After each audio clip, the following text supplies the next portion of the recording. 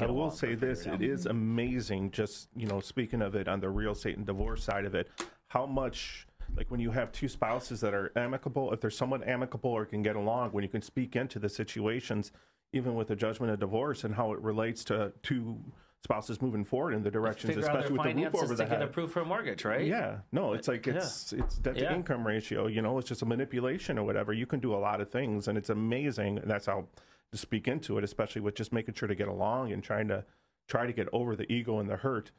Because if you do that and you can just objectively look at the situation, it's really powerful what you can accomplish, especially for the good of yourself, but also for the good of the kids. And by manipulation, I think you mean like what makes most sense, whether you go heavier on support or property settlement or that type of stuff, to where you're still getting the same dollar amount most of the time, but it's how are you going to get it, and how is it that you're going to be paid out, and how can you be able to support your new mortgage, for example.